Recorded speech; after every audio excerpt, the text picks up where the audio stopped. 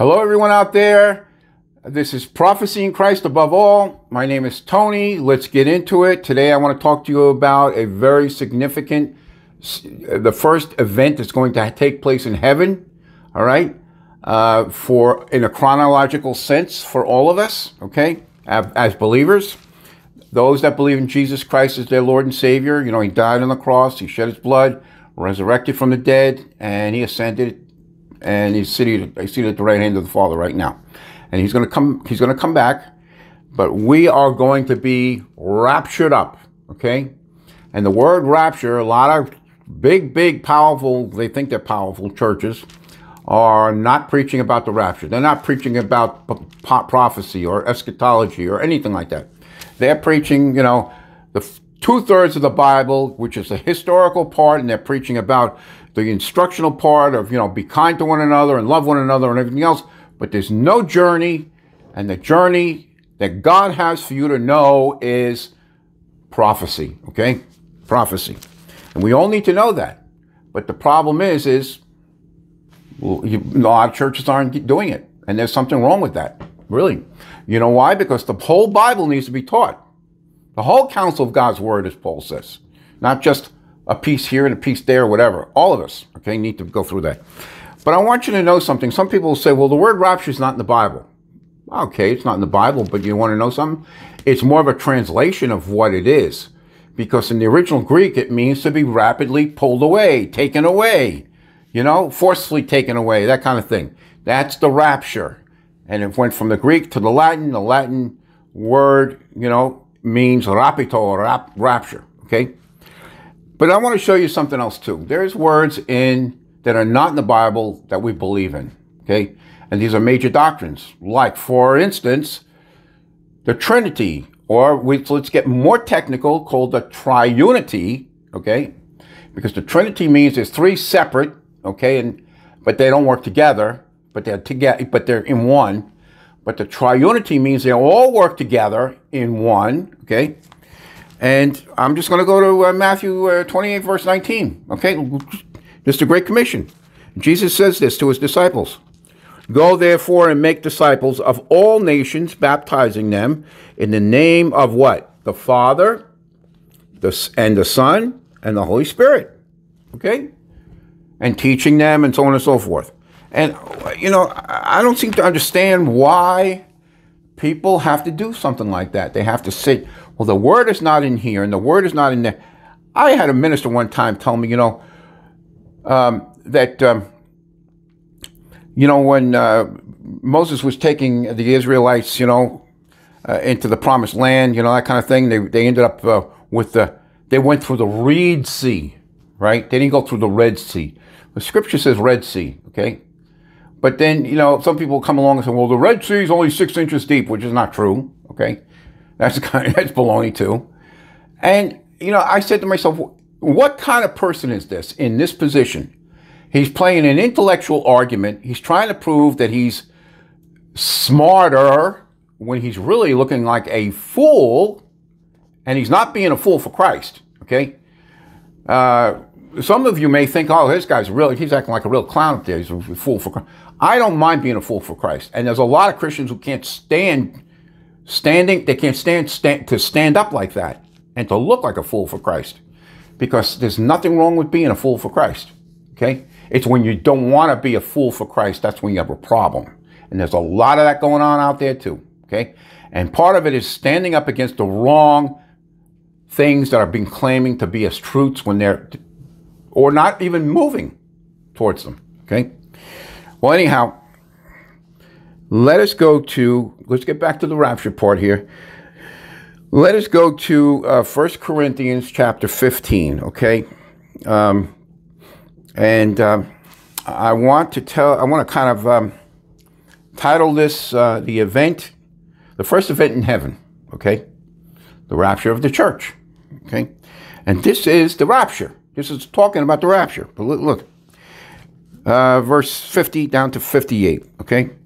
Now I say this, brethren, that flesh and blood cannot inherit the kingdom of God, nor does the perishable inherit the imperishable. Okay, my body is perishable. Okay, that means it's going to die one way or the other.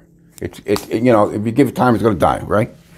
And it's flesh, okay, and blood, and it's not going to inherit. You can't put this in the kingdom of God this way, all right?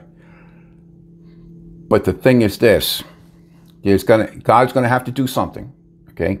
He's going to have to change things for us if we're believers in Christ. And what does it mean to be a believer in Christ? To believe in his death, burial, and resurrection of Jesus Christ. Go up to any Christian, you know, somebody even really mature, ask them, tell me the gospel in 3 words. And they'll be like, I don't know, Jesus likes me, Jesus loves me. That has nothing to do with it. No. The death, burial, and resurrection of Jesus Christ. Your faith, the Bible, is centered on those 3 principles. Okay? In a sense, that's a triunity of thinking too, you know? All right. All right, so let's go on to verse 51. Okay. Behold, I tell you a mystery. It's not something everybody fully wants to comprehend or understands to comprehend. It's a mystery, okay? It's like we don't know exactly what's behind door A or door B or door C, you know, that kind of thing. A mystery, okay? We shall not all sleep, which means what? Some people are sleeping already. What does it mean to sleep? That means these are the people that passed away. They died physically. They're in the ground. Okay? But we shall all be changed. Okay? We're all going to be changed. The ones that are sleeping. Okay? And the ones that are not sleeping, like you and I. Okay? But the ones that are sleeping in the graves and so on and so forth. We're all going to be changed.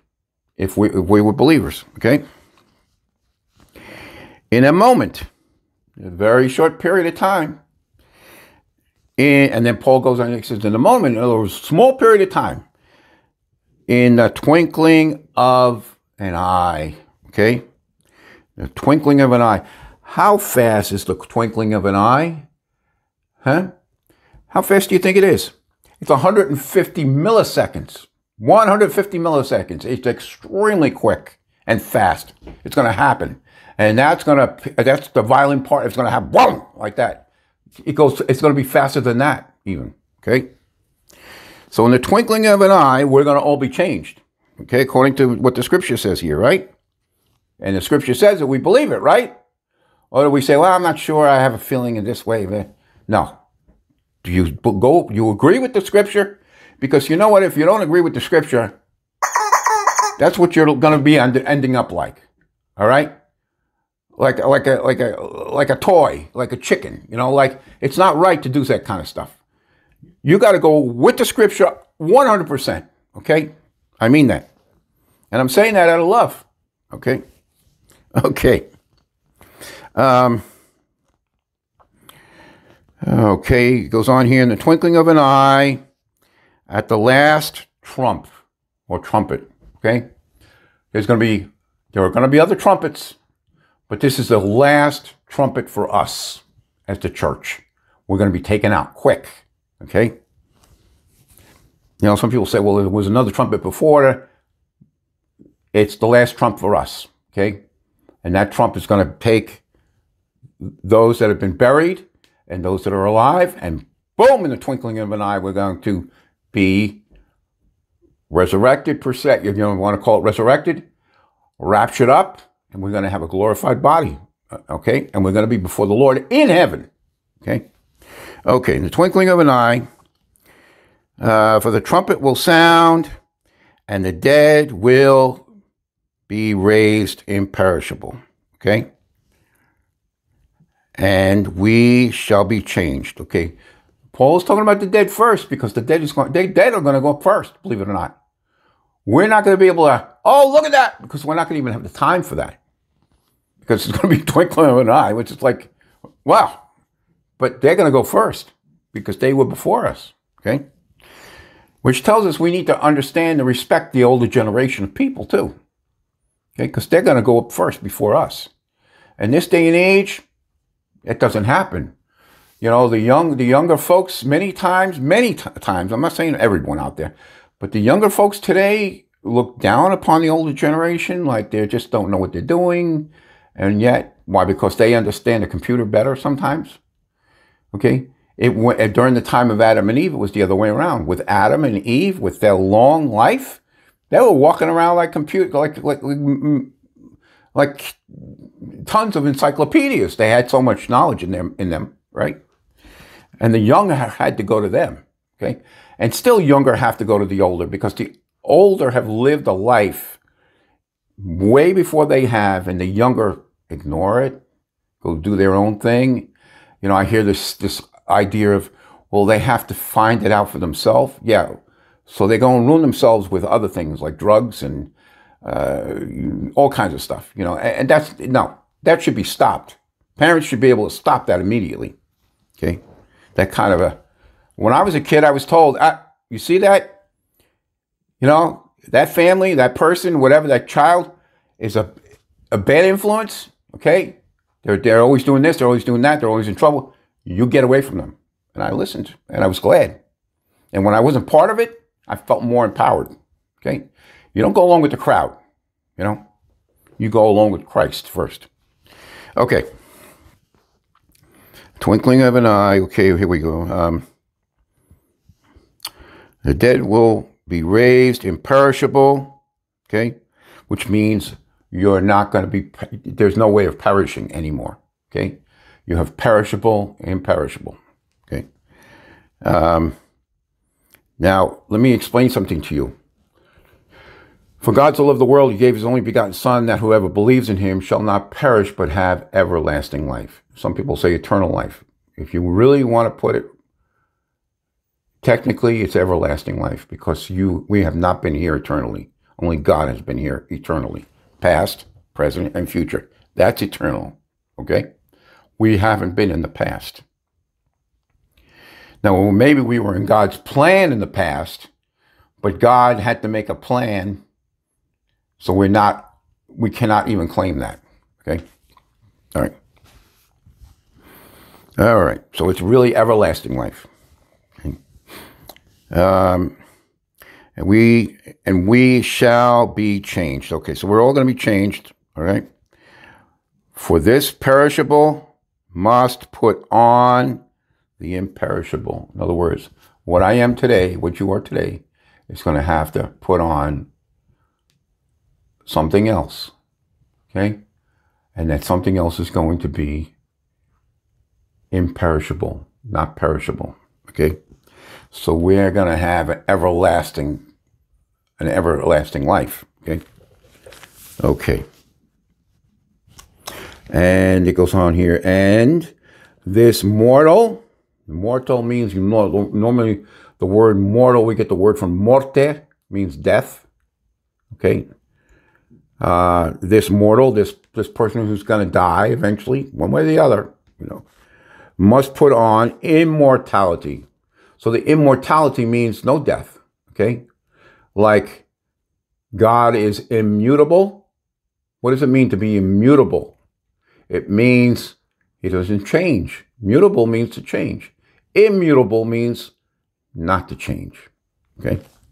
I remember my father, I asked him that question when I was a young kid. What does it mean to be immutable? He says, never change. I said, what do you mean? He says, God never changes. He stuck it to me. I'm like, it's still there, you know?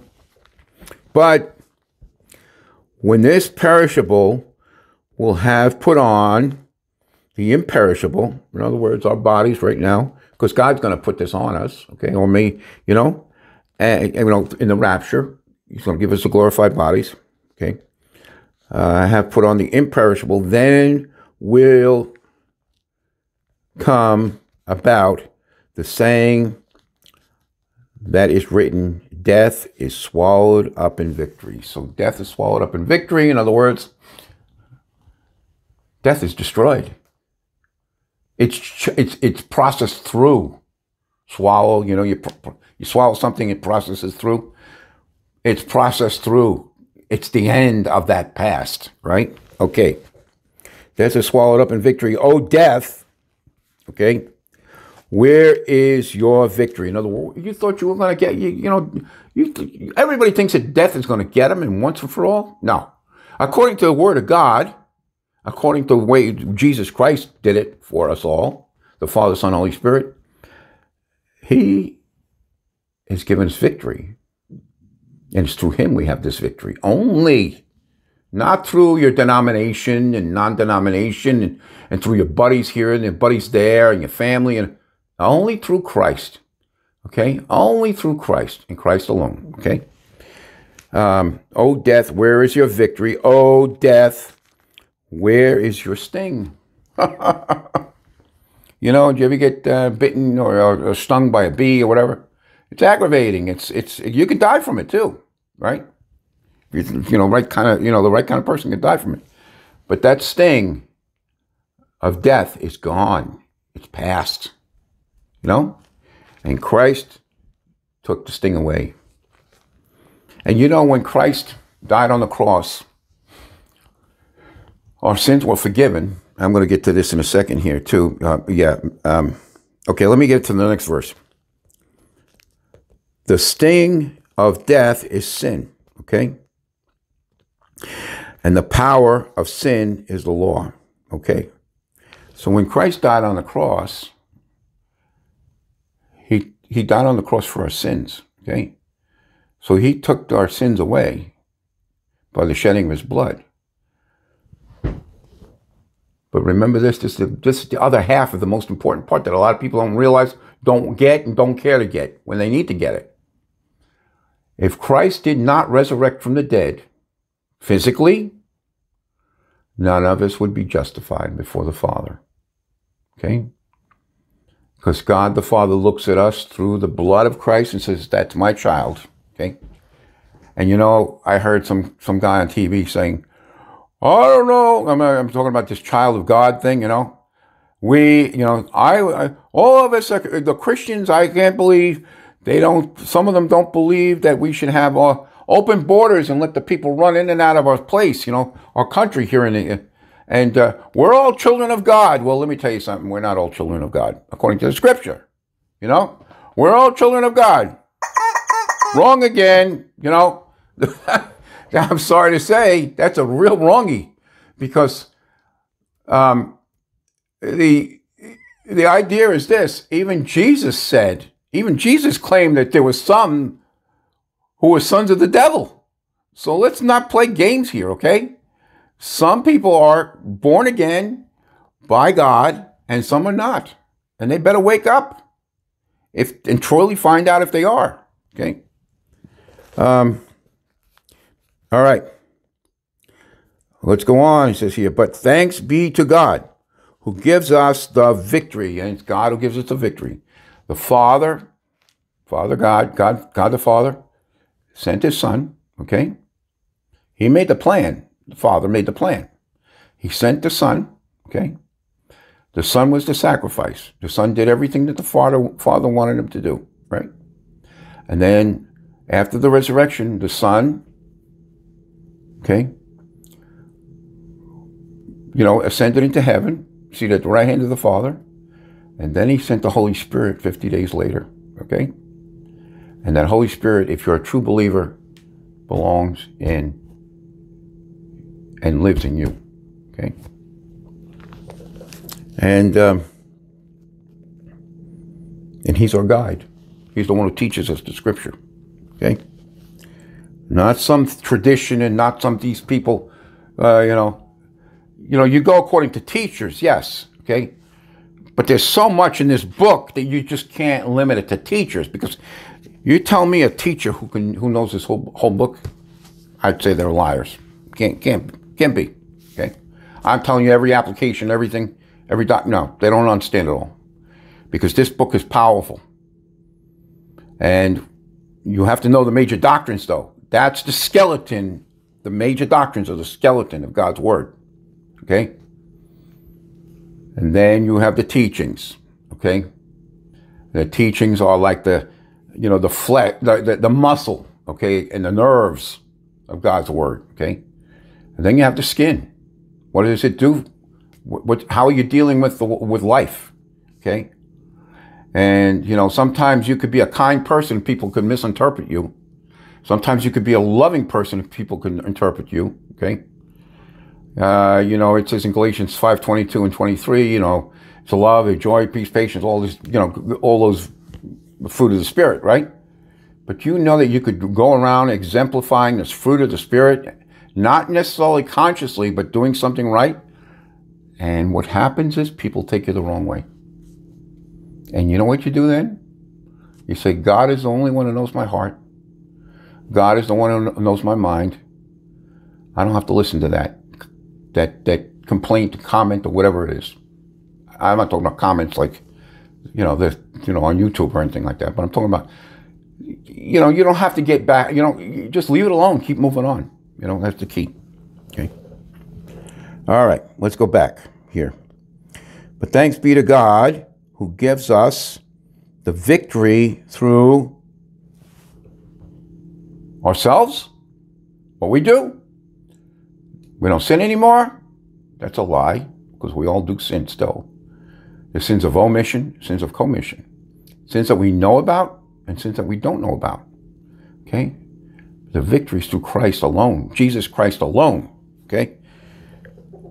And as the scripture says here, the victory is through our Lord Jesus Christ. He's not, he's my Savior. You know, he pulled me out of, you know, he's my buddy. He's the Lord, first of all. Right? Lord and Savior, Jesus Christ. You don't hear people say Savior and Lord Jesus Christ. You hear Lord and Savior Jesus Christ, right? Okay. All right.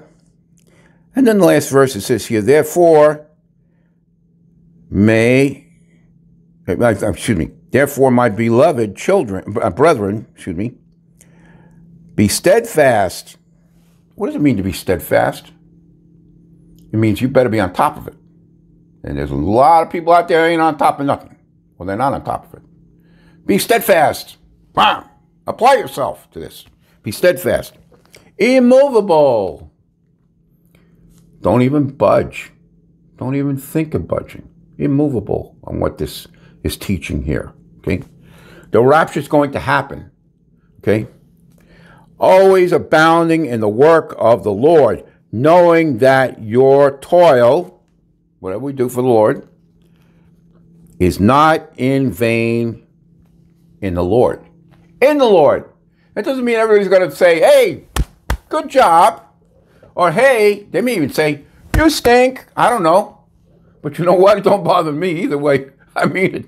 Because, you know, I know what I do for the Lord, and you need to know what you do for the Lord, and that's what counts too. Okay?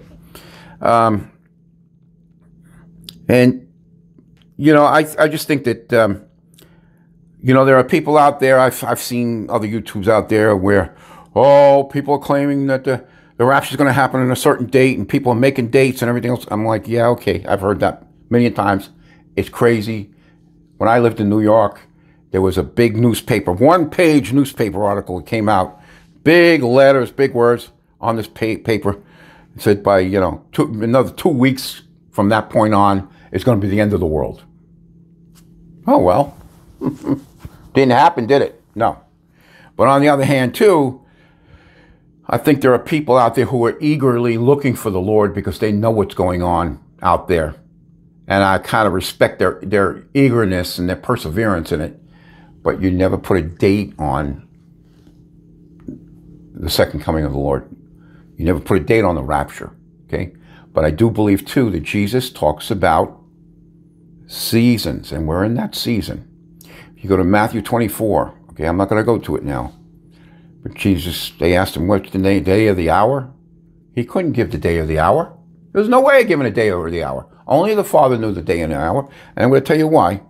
There are 40 different calendars that are in being worked. There are 40 different calendars today, all right, throughout this world.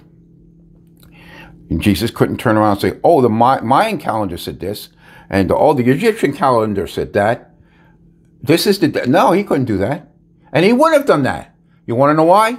Because the Mayan calendar and the Egyptian calendar and the Nostradamus calendar and all these cuckoo things out there are trash. They're garbage.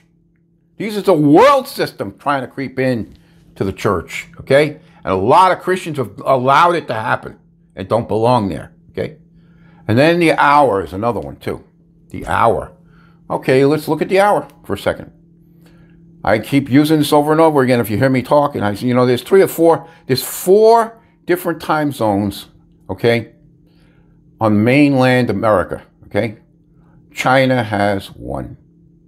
In other words, if it's 10 o'clock on the east part of China, it's 10 o'clock on the western part of China, okay? In the morning, at night, whatever. Okay? That's the way it is. You can't dictate a name, a day, or an hour. But Christ gave us a season of when things are going to happen. And we're in that season because things are happening. And he also indicated that Israel was going to be here. And there are a lot of so-called Christians out there who say, God is finished with Israel. Go ahead, be blind, because that's not true. You want to be blind? Be blind. Somebody's blinded you with wrong teaching. Go ahead, be the blind one with that, okay? So Israel has nothing to do with it, but Christ said it did. Just look it up in Matthew 24. Israel's still here. Israel's come back, okay? After, I don't know, 1,800 years, 2,500 years, 3,000 years, whatever it is. But Israel did come back. So remember that, okay? All right. And, this is a hope that we have, the rapture. And I'll be coming out with another one about the same topic and other topics in a chronological order of, what's going to happen and how it's going to happen and so on and so forth. If it will help you to understand the chronological order of what's going to happen. But the next step is going to be really the rapture, I believe. Okay. And, it could happen 100 years from now, or even 200 years from now. But I really think it's going to happen sooner than that. All right. Lord bless you. Keep your chin up, and let's get moving for the Lord, okay? Bye-bye now.